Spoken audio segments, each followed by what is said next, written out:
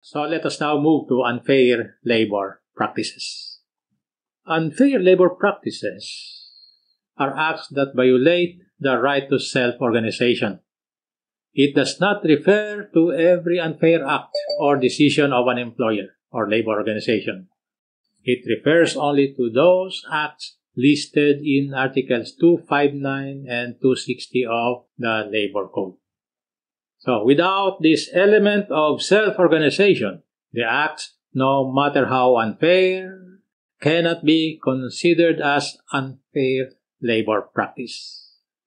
So, if you are confronted with a problem that calls for the application of the principles of unfair labor practice, analyze the problem and determine whether self-organization is involved. If there is a violation of the right to self-organization, then there is unfair labor practice. Otherwise, there is none. So, who can commit unfair labor practice? Well, unfair labor practices can be committed by employers and labor organizations. And against whom can unfair labor practice be committed? Well, unfair labor practices can be committed only against an employee who exercises or has exercised his right to self-organization, because unfair labor practices are acts that violate the right to self-organization. So, therefore, unfair labor practices cannot be committed against an employee who is not connected with any labor organization or who has not assisted or contributed to the formation of a labor organization. It cannot be committed against an employee who has not attempted to join a labor organization. And it cannot be committed against an employee who is disqualified from forming or joining a labor organization, like managerial employees or confidential employees with access to labor relations information. Unfair labor practices have two aspects: the administrative aspect and the criminal aspect. Now, who has jurisdiction over the administrative aspect? Well, the administrative aspect of unfair labor practices is under the jurisdiction of the labor arbiters of the NLRC, while the criminal aspect falls under the concurrent jurisdiction of the municipal or metropolitan trial court and the regional trial court. Now, when is the proper time to file the criminal case for ULP? Well, the proper time is only when there is a final judgment in the administrative proceedings declaring that unfair labor practice has been committed.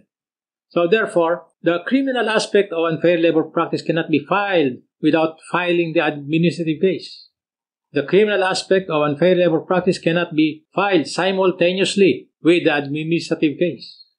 Likewise, the criminal case for unfair labor practice cannot be filed prior to the finality of the decision in the administrative case.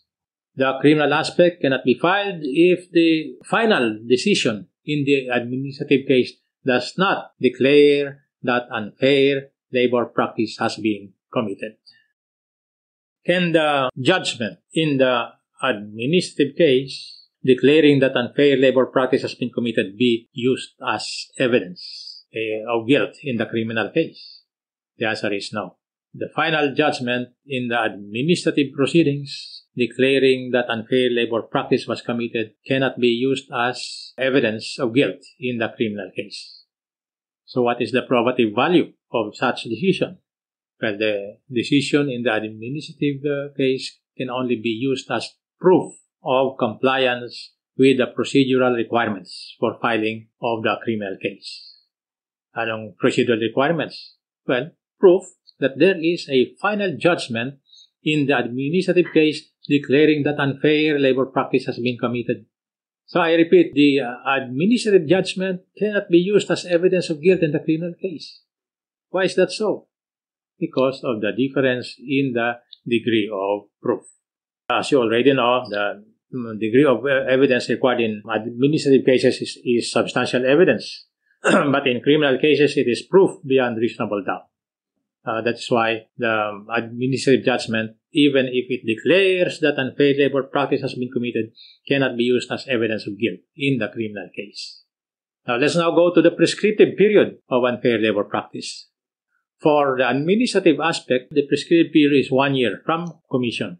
Now, for the criminal aspect, the prescriptive period is also 1 year, but the reckoning period is not the same. The 1 year period is reckoned from the finality of the judgment in the administrative case, because the prescriptive period does not run during the pendency of the administrative proceedings. Let us now go to the unfair labor practices of employers. First is interference, restraint, or coercion. It shall be unlawful for an employer to restrain or coerce employees in the exercise of the right to self-organization. The test of interference, restraint, or coercion is whether the employer has committed acts which tend to hinder the free exercise of the right to self-organization. Mere attempt to curtail or stifle the right of workers to organize or join a union is already considered as unfair labor practice. Success of purpose is not a criterion in determining whether unfair labor practice has been committed. So interference will not be negated by the fact that the employer's conduct was susceptible of being resisted. The employer's motive is a relevant factor in determining whether unfair labor practice has been committed. If it is proven that the true and basic inspiration for the employer's act is derived from the employee's union activities, the employer cannot escape liability for unfair labor practice. Even if the employer will ascribe misconduct to the employee, this circumstance alone will not absolve the employer of liability for unfair labor practice if it is proven that the misconduct was merely used to give semblance of validity to the dismissal. And the case of Visayan Bicycle is illustrative. Now, in this case, the Vice President and Secretary of the Union were instrumental in affiliating the union with a federation. Now, when this came to the knowledge of the company, they were warned that if they will not withdraw the affiliation, they will be dismissed from their employment. And true enough, they were later dismissed from their employment for figuring on the same day in a fight with two newly hired employees.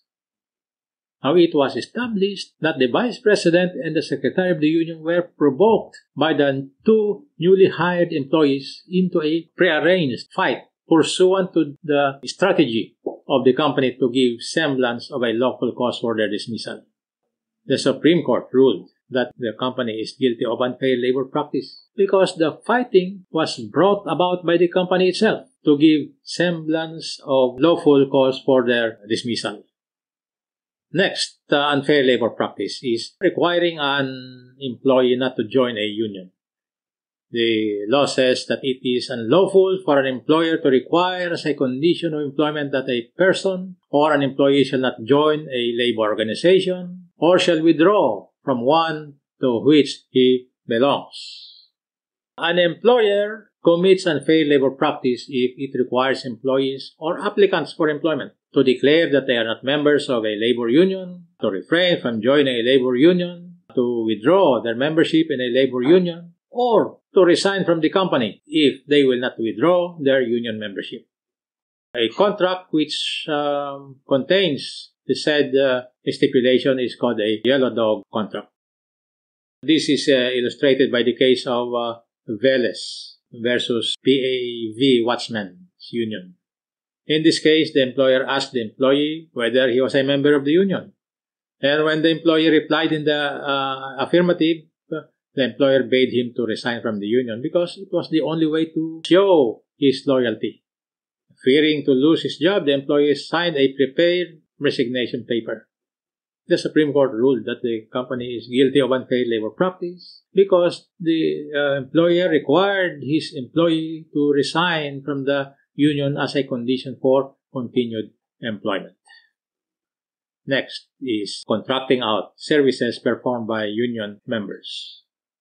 The law says that it shall be unlawful for an employer to contract out services or functions performed by union members when such will interfere with, restrain, or coerce employees in the exercise of their right to self-organization. I want you to remember that contracting out services performed by unions is not unfair labor practice per se. It will become unfair labor practice only when it interferes with, restrains, or coerces employees in the exercise of the right to self-organization. Next, unfair labor practice is organizing or assisting in organizing a union. The law says that it shall be unlawful for an employer to initiate, nominate, assist, or otherwise interfere with the formation or administration of any labor organization, including the giving of financial or other support to its organizers or supporters. A labor organization, the formation of which has been initiated or assisted by the employer, is called a company union. You will notice that the mere act of supporting the union or its organizer is considered as unfair labor practice. And the support need not be financial. It could be in the form of special privileges, like allowing the use of company facilities. Next is discrimination. The law says that it shall be unlawful for an employer to discriminate in regard to wages, hours of work, and other terms and conditions of employment in order to encourage or discourage membership in any labor organization. If you will analyze the provision, you will note that discrimination becomes unfair labor practice only when it is intended to encourage or discourage membership in any labor organization. So discrimination by itself is not unfair labor practice. It will become unfair labor practice only when it is intended to encourage or discourage membership in any labor organization. Next is dismissal for testifying against the employer. The law says it shall be unlawful for an employer to dismiss or discriminate against an employee for having given or being about to give testimony under this code.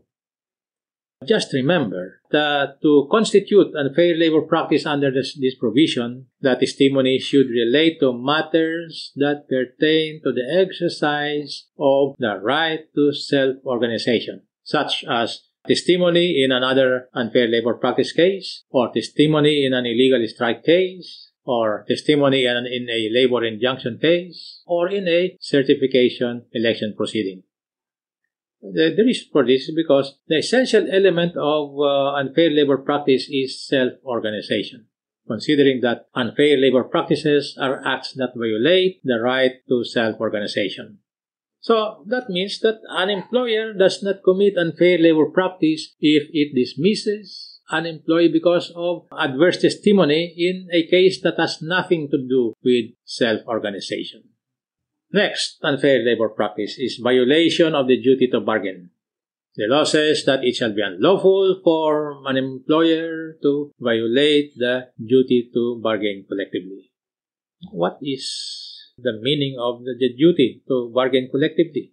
Well, the duty to bargain collectively refers to the obligation of one party to sit down with the other party to negotiate in good faith the terms of the CBA. Now, to be liable for violation of the duty to bargain collectively, the obligation to bargain must exist. Now, insofar as the employer is concerned, the obligation to bargain collectively will exist when the union which seeks to bargain collectively with the employee is a legitimate labor organization. This means that the union must be registered with the Department of Labor, or at least affiliated with a duly registered federation or national union. So if the labor organization is not registered or affiliated with a duly registered federation or national union, the employer is not under obligation to bargain collectively. Why is that so? Well, the reason is because an unregistered union has no legal personality. Second point that you should remember is that the union which seeks to bargain collectively with the employer must be composed of employees of the supposed employer. So where a party is neither an employer nor an employee of the other, the duty to bargain collectively does not exist. So if the union is composed of employees of the independent contractor, the principal is not obliged to bargain collectively because in a valid contracting arrangement, employer-employee relationship does not exist between the principal and the employees of the contractor. third point that you should remember is that the union must be chosen or designated by the majority of the employees within their bargaining unit as their bargaining representative. So, if there are two or more unions who claim to hold the majority of the employees, the duty to bargain does not exist until the issue on majority representation is finally settled. And lastly, you must remember that for the duty to bargain collectively to exist, the union must be certified by the Department of Labor as the bargaining agent of the employees. So this means that the union must undergo the certification process, either by SEBA certification or certification election. So, if the union, even though it is a legitimate labor organization, which seeks to bargain on behalf of the employees, is not certified as bargaining agent, the employer has no obligation to bargain collectively. Next, unfair labor practice is paying negotiation or attorney's fees to the union. The law says that it shall be unlawful for an employer to pay negotiation fees or attorney's fees to the union as part of the settlement of any issue in collective bargaining or in any other dispute.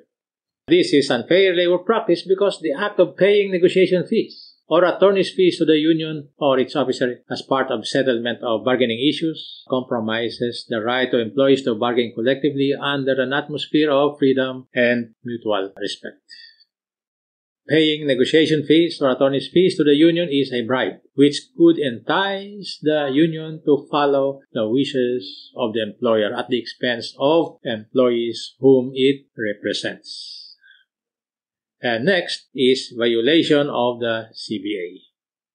The law says that it shall be unlawful for an employer to violate a collective bargaining agreement. So I want you to remember that to constitute unfair labor practice, the violation of the CBA must be gross in character. Must be gross in character. And what does gross violation of the CBA mean? Well, gross violation of the CBA means flagrant or malicious refusal to comply with the economic provisions. Economic provisions. So, how do we know that a CBA provision is an economic provision? Well, economic provisions pertain to wages and benefits, such as bonuses, sick leave, vacation leave, with or without pay, as distinguished from non-economic provisions. Non-economic provisions pertain to matters that do not touch on benefits or wages. Example, composition of the bargaining unit, managerial prerogatives, union security, check-off, grievance machinery, or no strike, no lockout provision. Those are non-economic provisions. So, what are the points that you should remember on this provision? Well, first is that the violation of the CBA must pertain to an economic provision. Economic. So, that means that the violation of a non-economic provision is not unfair labor practice. What would be the recourse of employees under that situation? Well, the recourse would be to avail of the grievance machinery in the CBA. Now, second point that you should remember is that the violation of the economic provision must be malicious or blatant. Malicious or blatant. So this means that honest mistake in interpreting or implementing an economic provision cannot be considered as unfair labor practice because honest mistake is not malicious or blatant. Let us now move to unfair labor practices of labor organizations. Well, the first is restraint or coercion of employees. The law says it shall be an unfair labor practice for a labor organization to restrain or coerce employees in the exercise of the rights to self-organization. Examples of restraint would be if the union recommends to the employer the dismissal of an employee who resigned from the union during the freedom period. The reason for this is because there is restraint on the right of employees to self-organization, considering that it seeks to deprive the employee of his employment even though the resignation from the union was done during the freedom period. Another example would be when a union expels a member who initiated the filing of a petition for audit of union funds. This is a restraint because the expulsion restrains the right of the union members to ask for audit of union funds. Next, unfair labor practice of labor organization is causing an employer to discriminate against an employee. Now, the law says it shall be unfair labor practice for a labor organization to cause or attempt to cause an employer to discriminate against an employee. Next is violation of the duty to bargain collectively. The law says that it shall be unfair labor practice for a labor organization to violate the duty or to refuse to bargain collectively, provided that it is the representative of the employees. To be liable for violation of the duty to bargain collectively, the obligation to bargain collectively must exist. Now, insofar as the union is concerned, the duty to bargain collectively attaches only when it is certified as the bargaining agent. Next, unfair labor practice is causing an employer to pay for services not performed. The law says that it shall be unfair labor practice for a labor organization to cause or attempt to cause an employer to pay or deliver or agree to pay or deliver any money or other things of value for services not performed. Under this provision, considered as unfair labor practice are demanding a negotiation fee from the employer and causing an employer to pay in cash or in kind for services not rendered. And mere attempt to cause an employer to pay in cash or in kind for services not rendered is considered as unfair labor practice. Because the liability for unfair labor practice under this provision is not dependent on whether the union succeeded in prevailing upon the employer to commit such prohibited act. Next, unfair labor practice of labor organization is asking or accepting negotiation fees. Under this provision, if a labor organization asks an employer to give negotiation fees or attorney's fees, it is guilty of unfair labor practice, regardless of whether the proposal was accepted by the employer. Now, if the employer agrees to the proposal and gives negotiation or attorney's fees to the labor organization, then it is equally guilty of unfair labor practice. If the labor organization did not ask for negotiation fees, but nevertheless accepted such fees from the employer, then it is still guilty of unfair labor practice. And lastly, violation of CBA. It shall be unfair labor practice for a labor organization to violate a collective bargaining agreement. As I have told you earlier, to constitute unfair labor practice, the breach of the CBA must be gross in character, which means flagrant or malicious refusal to comply with economic provision.